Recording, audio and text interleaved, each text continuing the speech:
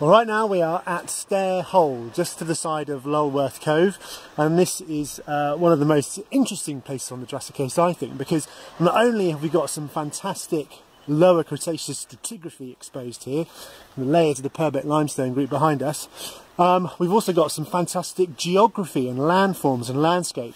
So, of course, Lulworth Cove, everybody knows about. Stair Hole is often described as the proto-Lulworth Cove, so in maybe 10,000 years' time, this is where the next Lulworth Cove is going to form, but for now it's just this little inlet where the sea has come through the hard rocks on the seaward side and then started to erode the soft rocks behind. But going back to the geology, the other reason why I think this is a really interesting place is that something a little bit strange is going on.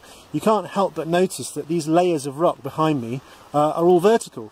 Well, and bent and folded and stuff, and they should be, though they would have been laid down as horizontal flat layers of sediment.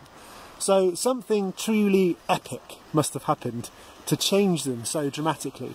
And that event was around 20-25 million years ago, and it was actually Africa colliding with Europe.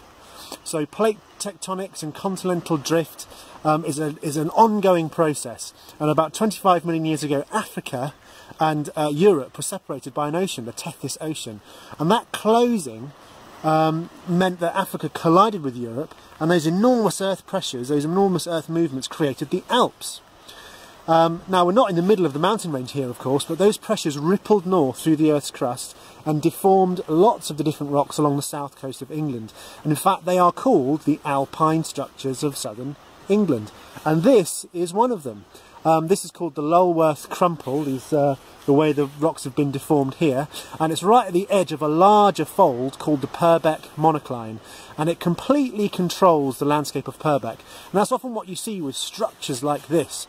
They do strange things to the rocks, and then the rocks are eroded later on to create magnificently diverse and interesting landscapes.